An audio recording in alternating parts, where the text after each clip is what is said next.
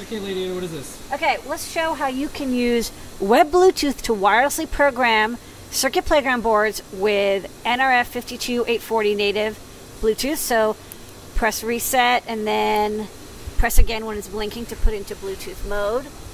And then request the device, pair it. And now that we're connected, you see the REPL here? It's the same REPL here. As I type in this REPL, this one echoes. So I can print stuff and it appears on the display. So it's completely wirelessly connected. I can even go up, let's say, some simple printing.